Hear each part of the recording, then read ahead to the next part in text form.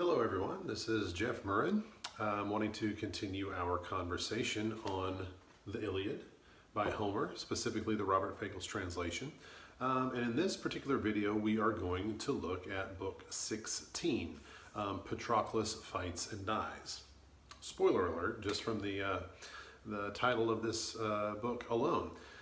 So let's go ahead and jump right on in, because there is a lot that happens in this particular chapter.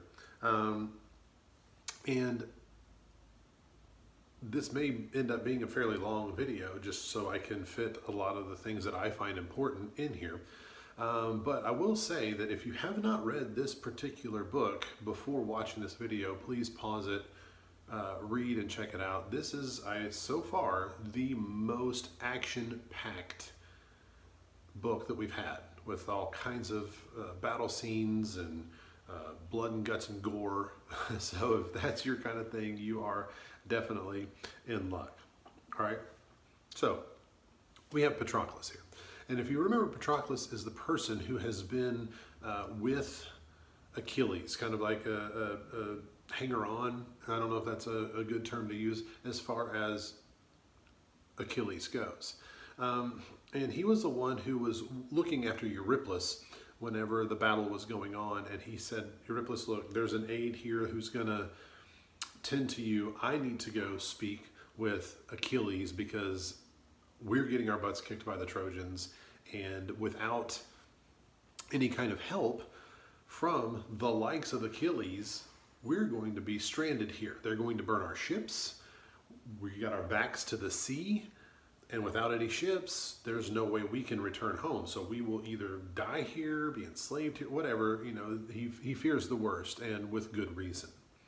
So Patroclus leaves Eurypylus there to go speak with Achilles. So we see here at the very beginning, I'm going to start reading on page 412. All right, it says, so they fought to the death around that bench-beaked ship as Patroclus reached Achilles, his great commander, and wept warm tears like a dark spring running down some desolate rock face, its shaded currents flowing, and the brilliant runner Achilles saw him coming. Filled with pity, and spoke out winging words. Why in tears, Patroclus? Like a girl or baby running after her mother. Of course, you know, this patriarchal society, a girl is not someone who would be in battle and fighting or anything like that. Okay, like a girl, a baby running after her mother, begging to be picked up, and she tugs her skirts, holding her back as she tries to hurry off, all tears, fawning up at her, till she takes her in her arms. That's how you look, Patroclus, streaming live tears. But why? All right, so we see on, let's say, line 22 on the very next page, okay, Patroclus's words to Achilles, all right? So it says, with a wrenching groan, you answered your friend Patroclus, oh my rider. That's the poet speaking right there. So here are Patroclus's words. Achilles, son of Peleus, greatest of the Achaeans, spare me your anger, please. Such heavy blows have overwhelmed the troops, our former champions, all laid up in the ships. All are hit by arrows or run through by spears. There's powerful Diomedes, brought down by an archer, Odysseus wounded, and Agamemnon too, the famous spearman, and Eurypylus took an arrow shot in the thigh. Healers are working over them, using all their drugs, trying to bind the wounds. But you are intractable, Achilles. Pray God such anger never seizes me. Such rage you nurse, cursed in your own courage. What good will a man, even one in the next generation, get from you unless you defend the Argives from disaster? Like, you need to do something for future generations' sake, all right? It doesn't just affect you, it affects all of us and those of us to come, he's saying there, okay? Your heart of iron, you heart of iron. He was not your father, the horseman Peleus. Thetis was not your mother, never. The salt gray, sunless ocean gave you birth, and the towering blank rocks. Your temper is so relentless. Like, give it up, man. There are bigger fish to fry here than this grudge that you're holding against Agamemnon. All right? But you can still see about line 65 that Achilles just is not giving up on that. Not at all. Okay? He says, that girl, remember Briseis, okay? The sons of Achaia picked her as my prize, and I sacked a walled city, won her with my spear, but right from my grasp he tears her, mighty Agamemnon, that son of Atreus, treating me like some vagabond, some outcast, stripped of all my rights. Enough. All right? And so he's still holding on to that and just cannot let that go enough to save his own countrymen from being destroyed by the Trojans. All right? We're continuing on here. Let's see here. Where do I want to go? About line 102. Even if Zeus, the thundering lord of Hera, lets you seize your glory, you must not burn for war against these Trojans, madmen lusting for battle. Not without me. You will only make my glory that much less. All right?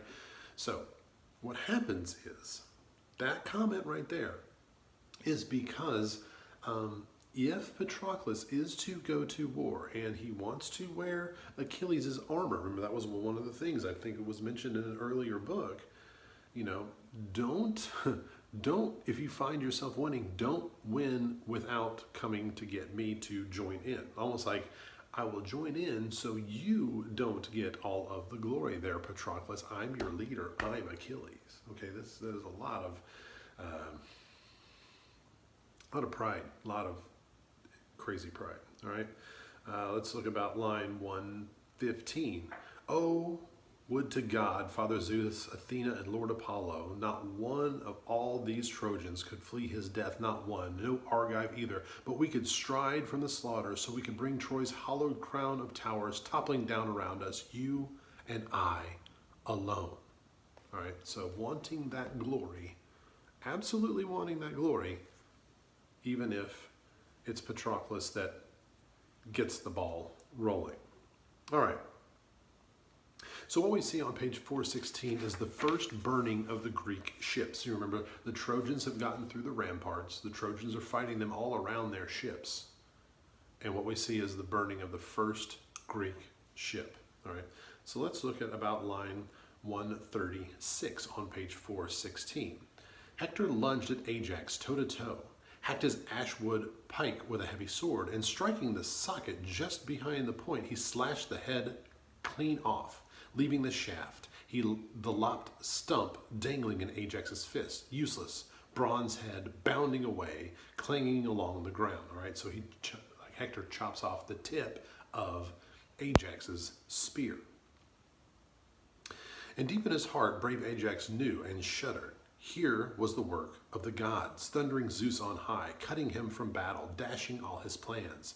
Zeus determined to grant the Trojans triumph now. So Ajax knows, oh my gosh, if Hector just did that, that must be the interventions of the gods. Remember, I've told you time and time again that the Greeks say the only reason you Trojans are having any success is because Zeus is on your side. Otherwise, if you didn't have him on your side, we would make quick work of you because we are the Greeks. We are far superior in battle than you Trojans are. It's just that you've got Zeus on your side. All right. Zeus determined, I'm about line 145. So Ajax drew back, out of range, and then they flung their tireless fire at a fast-trimmed ship. She was up in flames at once, engulfed in quenchless fire. In a flash, the blaze went swirling around the stern, and Achilles slapped his thighs and urged Patroclus to arms. Patroclus, prince and master horseman, I can see the blaze go roaring up the ships. They must not destroy them. No escape route then. Quick, strap on my gear. I'll rouse the troops. All right, so this is enough for even Achilles to say, Patroclus, you better get out there. You better make something happen for us. All right. And so he does. He puts on, Patroclus puts on Achilles' armor and takes some of Achilles' wares with him. He does not take Achilles' spear because he can't lift it. Only Achilles can lift Achilles' spear, all right? And that's something that we see often in when we look at the Odyssey. There is only one person who can pull back Odysseus's bow, and that's Odysseus himself. No one else can do it. Of course, what we see is his son Telemachus eventually is able to do it, which is sort of that rite of passage where the son becomes as powerful as, or you can see that the son is primed and ready to take the throne eventually, because he is starting to rise to the level of his own father. But in here, what we see is no matter what, Patroclus cannot take Achilles' spear because he is not strong enough to do so. All right. That commentary, I think, is on page 417 if you want to pay attention to that. All right. So moving on, what we'll see is Achilles will give words to the Myrmidons, his people there. He says, Myrmidons, this is on page 419, about starting 4 lines down. Myrmidons, not one of you dare forget those threats you hurled from the fast trim ships against the Trojans, all while I raged, and I was the one you blamed down to the last fighter. Brutal son of Peleus, your mother nursed you on gall, merciless Iron Man, confining your own men to the ships against their will. So home we go in those ships and cut the seas again, since now such deadly anger strikes your captain, denouncing me. My comrades clustered together, always grumbling, well, here's a tremendous work of battle. Look, blazing before your eyes, and just the sort you long for all these days. So each man tense with courage, fight the Trojans down. Guys, this is what you've been waiting for. This is what you've been wanting. And you were mad at me for not getting into battle, for bringing you here, and then we're not jumping into battle because I got my issues with Agamemnon. But here, look around you right now. This is what you've been waiting for, and let's have at it. All right? He says, fight the Trojans down. All right. So Achilles is left alone. And he goes into his quarters and he pulls out a special sacred cup, right? Fills it with wine and pours some of it on the ground. He does the certain specific Greek rituals before addressing the gods. He's going to offer up a prayer. And we see this prayer on page 420, around line 276, thereabouts. He says, King Zeus, Lord of Dodona's holy shrine, dwelling far away, brooding over Dodona's bitter winters. Your prophets dwelling around you, Zeus, the Selli sleeping along the ground with unwashed feet. If you honored me last time and heard my prayer, and rained destruction down on all Achaea's ranks, now, once more I beg you, bring my prayer to pass. So basically, if you heard my prayer before, when I said I want the Greeks to lose in battle with the Trojans, if you heard that prayer, and this, what's going on right now, is the fulfillment of that prayer, I want you to listen to this prayer also that I'm going to offer up. All right? Continue on. He says, I myself hold out on shore with the beached ships here, but I send my comrade forth to war with troops of Myrmidons. Launch glory along with him, high lord of thunder Zeus. Fill his heart with courage, so even Hector learns if Patroclus has the skill to fight his wars alone, my friend in arms, or his hands can rage unvanquished only when I go wading in and face the grind of battle. But once he repels the roaring onslaught from the ships, let him come back to me and our fast fleet unharmed, with all my armor around him, all our comrades fighting around my friend. So once he starts to get the advantage and starts to push the Trojans away, I want Patroclus to come back to me unharmed, and we can join forces and finish the job. Continuing on, it says, so Achilles prayed, and Zeus in all his wisdom heard those prayers. One prayer, this is important right here, one prayer the Father granted, the other he denied. Patroclus would drive the onslaught of the ships, that much Zeus granted, true, but denied him safe and sound return from battle. And of course, we've known this was going to be the case because of the title of Book 16, Patroclus fights and dies. But what we see right here is Achilles saying, hey, look, Zeus, if you've heard my prayer so far, and what I'm witnessing right here is the granting of my prayer, I'm going to add or augment or change or alter in some way the prayer that I gave. All right? I'm sending Patroclus with troops out to fight against the Trojans. Please see to it that he is successful. And he is so successful that once he starts to gain some ground, he comes back to me and he comes back unharmed. And it says there that Zeus will grant one of those, the success in pushing the Trojans out. But he's not going to grant the other one. He's not going to see to it that Patroclus returns unharmed. Even on page 422, you will see that about like line 346 or 347, he creates an Argive breakthrough, Patroclus does. Bright as the moment Zeus, the lord of lightning, moves from a craggy mountain ridge, a storm cloud massing dense. And all the lookout peaks stand out, and the jutting cliffs, and the steep ravines, and down from the high heavens burst the boundless bright air. So now the Argives drove the ravening fire clear of the warships, winning a little breathing room, but not much. No real halt to the buck and rush of battle. For despite the surge of the Argives primed for war, the Trojans were still not wheeling around in headlong rout away from the black holes. Forced back from them, true, they braced for battle still and made a stand. So it's not like what Patroclus did just drove all of the Trojans away, but they do recognize, whoa, we need to back up. We're still going to stand our ground, but we see that something's happening here. All right.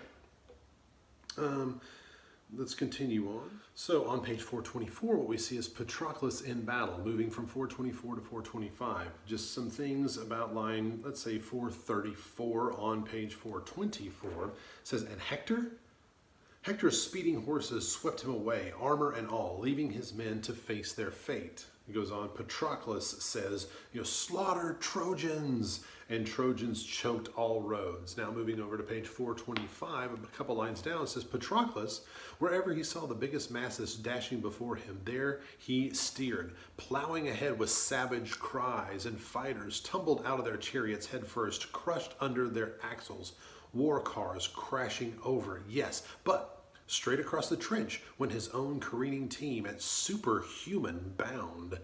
Magnificent racing stallions, gift of the gods to Peleus' shining immortal gifts, straining breakneck on as Patroclus' high courage urged him against Prince Hector, keen for the kill, but Hector's veering horses swept him clear. All right, so this is Patroclus making a lot of headway here, and Hector realizing that it's going on and thinking, uh-oh, and his horses are keeping him clear from Patroclus making these advances right his way.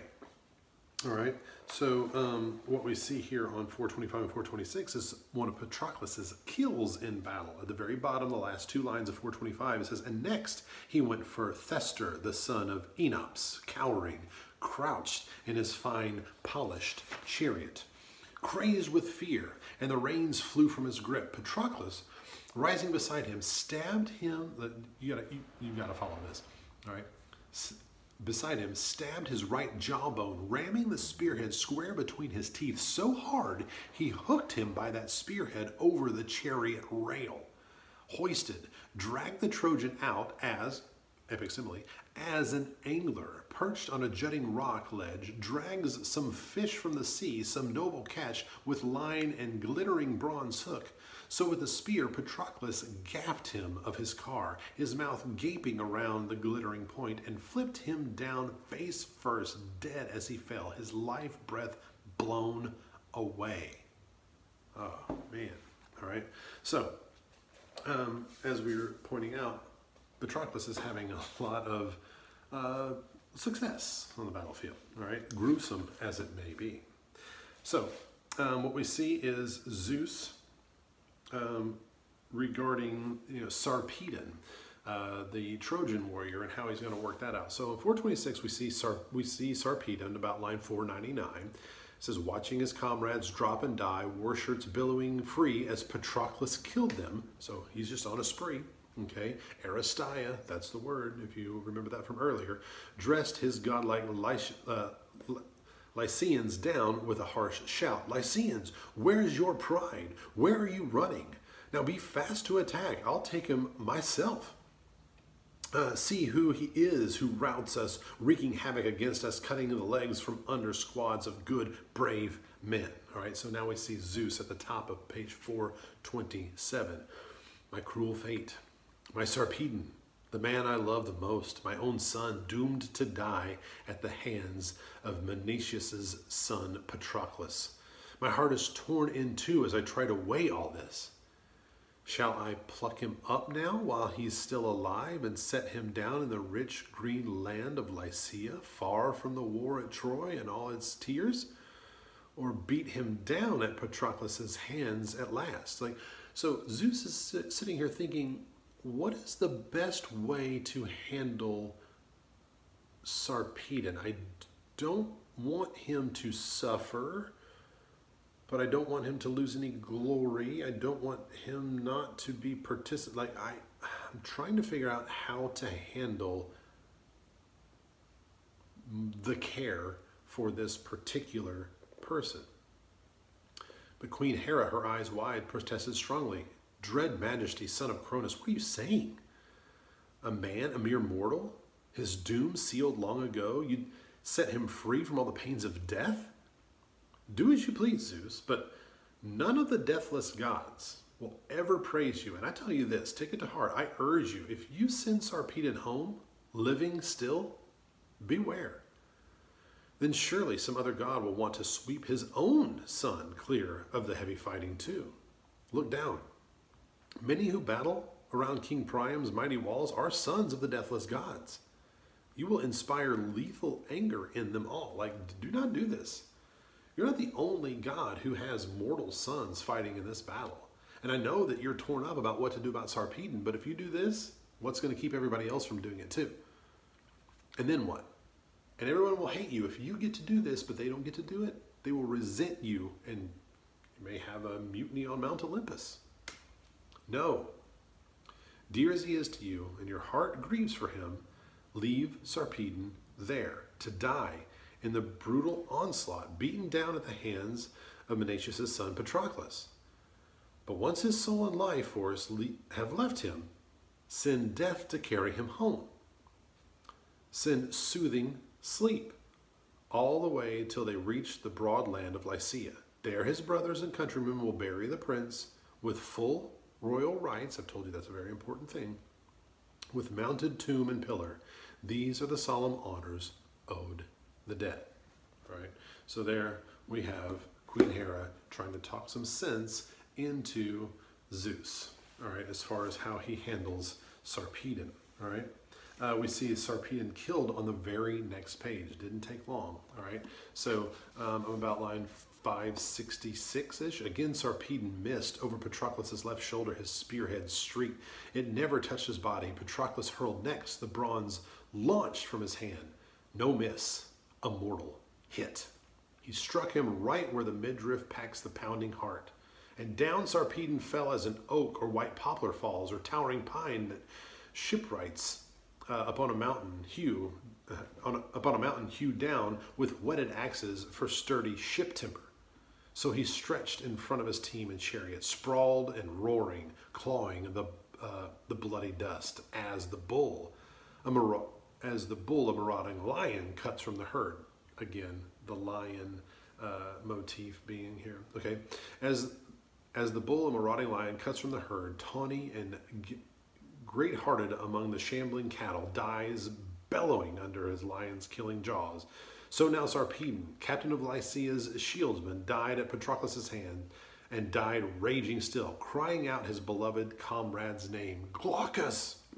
Oh, dear friend, Dear fighter, soldier, soldier, now is the time to prove yourself a spearman, a daring man of war. Now, if you are brave, make grueling battle your one consuming passion. First and find Lycia's captain rage and ranks. Spur them to fight and shield Sarpedon's body. Then you, Glaucus, you fight for me with bronze. You'll hang your head in shame every day of your life if the Argives strip my armor here at the anchored ships where I have gone down fighting. Hold on, full force, spur all your men to battle. All right, so as Sarpedon's going down, he calls out to Glaucus and says, hey, take it from here, okay? And but make sure that while I'm dying here on the battlefield, the Greeks don't take my body, take my armor as spoils for themselves, all right? And you start working to avenge me and help the Trojans out, all right? So Glaucus takes it from there, 429. So it says, Glaucus says about 606, hear me, Lord Apollo, wherever you are now, this is Glaucus speaking, in Lycia's rich green country or here in Troy, wherever on earth you can hear a man in pain, you have that power, and pain comes on me now. Look at this ugly wound. My whole arm rings with the stabbing pains. The blood won't clot. My shoulder's a dead weight. I can't take up my spear, can't hold it steady. No wading into enemy ranks to fight it out. He is like hurt on the battlefield and he is needing any help he can get. Zeus's is the most powerful he can think of. So here we go. And our bravest man is dead, Sarpedon, Zeus's son. Did Zeus stand by him? Not even his own son? I beg you, Apollo, heal this throbbing wound. Lull the pain now. Lend me power in battle so I can rally our Lycians, drive them into war, and fight to save my comrade's corpse myself. So Glaucus prayed, and Apollo heard his prayer. He stopped the pains at once, stanched the dark blood in his throbbing wound, and filled his heart with courage. All right, so kind of brings the question: is Apollo taking better care of Glaucus than Zeus took of Sarpedon to begin with? All right, that's a question to discuss at some time. All right, so what we see here is, I'm going to be moving to page 433. It says Zeus figures the best way to proceed here. All right, and so he makes sure that Apollo sees to it that Sarpedon's gets the proper burial that he deserves. All right, so 433 about line 742 says, not even a hawk-eyed scout could still make out Sarpedon, the battle swirling all around him. The man's magnificent body covered over head to toe, buried under a mass of weapons, blood, and dust. But they still kept swarming round and round the corpse like flies in a sheepfold buzzing over the brimming pails in the first spring days when the buckets flood with milk. So veteran troops kept swarming around the corpse, never pausing. Nor did mighty Zeus for a moment turn his shining eyes from the clash of battle. He kept them fixed on the struggling mass forever, the Father's spirit churning, thrashing out the ways, the numberless ways to cause Patroclus's slaughter. To kill him too, in the present bloody rampage over Sarpedon's splendid body. Hector in glory cutting Patroclus down with hacking bronze, then tearing the handsome war gear off his back. Or let him take still more, piling up his kills. As Zeus turned things over, that way seemed the best. The valiant friend in arms of Peleus' son Achilles would drive the Trojans and Hector, helmed in bronze, back to Troy once more, killing them by platoons, and Zeus began with Hector. He made the man a coward. And you see at the very bottom, Hector says, retreat, Trojans, now. All right? So I think it's interesting here that in the middle of all this battle, what we see is Zeus wondering, what is the best way to handle this Patroclus guy? Do I just take him down here? Do I let Hector kill him? Or No, maybe what I can do is just allow for him to find success and move the Trojans back to Troy. So, I mean, it's interesting because Zeus is going to allow Greeks to triumph, at least for a while here, according to this, right here, right now. He's going to let the Greeks triumph a little bit against the Trojans and drive the Trojans back. Continue reading, and you look on page 434, what you'll see is that Zeus makes arrangements so that Sarpedon gets the rites and burial rituals that he feels he deserves. We see Patroclus, there around line 809. You can see all these lists of kills that Patroclus gets because, Zeus has allowed him to advance, and he's just taking off Trojan after Trojan, and they're all listed right there. All right, but I'm going to read that after that little break right there. It says, and then and there, the Achaeans might have taken Troy. They might have been successful. They might have taken Troy and her towering gates, toppling under Patroclus's power, heading the vanguard, storming on with a spear. But Apollo took his stand on the massive rampart, his mind blazing with death for him, but help for Troy. 3 times, okay, listen to this pattern that goes on right here, and I will show you why this is important. 3 times Patroclus charged the jut of the high wall. 3 times Apollo battered the man and hurled him back, the mortal god's hands beating down the gleaming shield. Then Patroclus's 4th assault, like something superhuman, the god shrieked down his winging words of terror. Back, Patroclus, prince, go back! It's not the will of fate that the proud Trojan citadel fall before your spear, not even before Achilles, far greater than you. And Patroclus gave ground, backing a good way off, clear of the deadly archer's wrath. All right, so we have a direct intervention here with Apollo looking at Patroclus and saying, Patroclus, no, this ain't gonna happen. You are not the person who's going to have any kind of success in bringing down the Trojans, all right? You're not going to take this city, all right? Achilles isn't going to take this city, and he's better than you are, so kind of who the heck do you think you are? Now, a word or two about that structure there, where it says 3 times Patroclus charged the jut of the high wall, 3 times Apollo battered the man and hurled him back. All right, that is a structure that you will see plenty when reading these Greek epic tales. All right, now I want to point out to you what we have right here. This one, the Odyssey. All right, we have Odysseus in the underworld. All right, and he says, 3 times I rushed toward her, desperate to hold her. 3 times she fluttered through my fingers, sifting away like a shadow dissolving, like a dream. And each time the grief cut to the heart, sharper, etc. Okay, so that 3 times I rushed toward her, 3 times she fluttered through my fingers. All right, same structure here. We've got the Iliad, which is written by Virgil instead of Homer. However, check this out. 3 times I tried to fling my arms around her neck. 3 times I embraced nothing. Her phantom sifting through my fingers, light as wind, quick as a dream in flight. All right, so that 3 times I tried to do this, but 3 times this other thing happened that kept me from doing it, or in this case, kept Patroclus from doing it. I want to point that out. That is something that you will see a refrain throughout your reading of these epic tales. All right. So let's see here. We have Apollo speaks directly to Hector on page 436 about line 841. He says, Hector, why stop fighting, neglecting your duty? If only I outfought you as you can outfight me, I'd soon teach you to shirk your work in a war. You'd pay the price, I swear. Up with you, fast.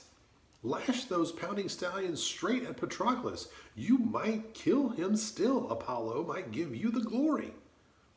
And back Apollo strode, a god in the wars of men, while glorious Hector ordered skilled Cibrones flog the team to battle. So actually Apollo comes directly to Hector in the midst of battle and just like, do it, get out there and make this happen, okay? You can't allow them to win, all right? And so let's see here, what we see at the bottom of the page, that was Patroclus does kill Cibrones, okay? Now check out how this goes down. This is about line 859. It says, but he, being Patroclus, hit his driver, a bastard son of famed King Priam, Cibrones, yanking the reins back taut. Right between the eyes, the sharp stone crushed both brows. The skull caved in, and both eyes burst from their sockets, dropping down in the dust before his feet as the reinsman vaulted, plunging off his well-wrought car like a diver. Cibrones' life breath left his bones behind, and you taunted his corpse, Patroclus, O my rider. Look, what a springy man, a nimble, flashy tumbler. Just think what he'd do at sea where the fish swarm. Why, the man could glut a fleet, diving for oysters, plunging overboard, even in choppy, heaving seas, just as he dives to ground from his war car now. Even these Trojans have their tumblers. What a leap! All right, so he actually hits the man so hard his eyeballs come out and he falls over and then mocks him for, wow, that was a great dive. 10 out of 10. On 438, we will see Patroclus getting hit, his mortal wound here. All right, beginning about line 911. It says, Patroclus, 3 times he charged with the headlong speed of Ares, screaming his savage cry. 3 times he killed 9 men. Then at the 4th assault, Patroclus like something superhuman.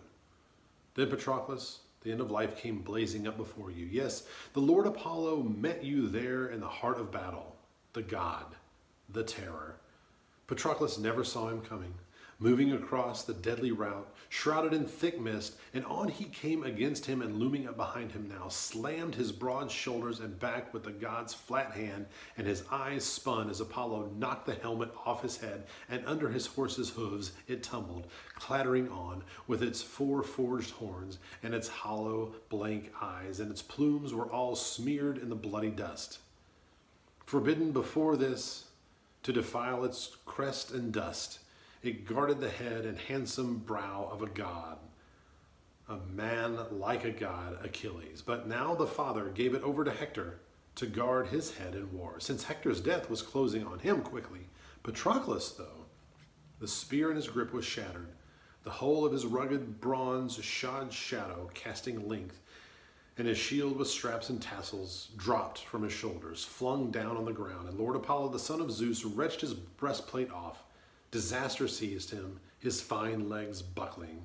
He stood there, senseless. So what happened here is Apollo actually intervened in the war, and he smacked Patroclus and just kind of knocked his wits out of him. And then what we see here is somebody else, it says a Dardan fighter comes by and just spears Patroclus, takes him down. At the top of 439, he was the first to launch a spear against you, Patroclus, O my rider, but did not bring you down. Yanking out his ashen shaft from your body, back he dashed and lost himself in the crowds. The man would not stand up to Patroclus here in mortal combat, stripped, defenseless as he was. Patroclus, stunned by the spear and the god's crushing blow, was weaving back to his own thronging comrades, trying to escape death. Hector, waiting, watching the great-hearted Patroclus trying to stagger free, seeing him wounded there with the sharp bronze, came rushing into him right across the lines and rammed his spear shaft home. All right, so somebody did, so Apollo smacked Patroclus, somebody else gave him a wound so that Hector could come right on in and finish him off. Hector gets the glory of the kill of Patroclus. And we see on the page 440, Patroclus's last words. Hector, Now is your time to glory to the skies. Now the victory is yours.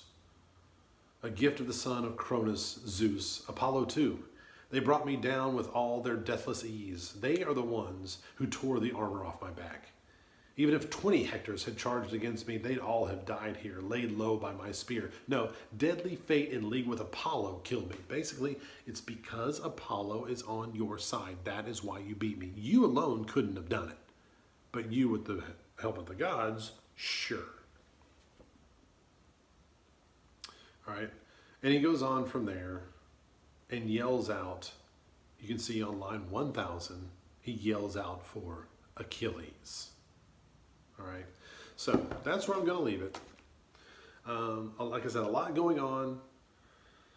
You would do well having read this on your own before just taking all of this book in this video that I've made here. This video does not do justice to the book itself.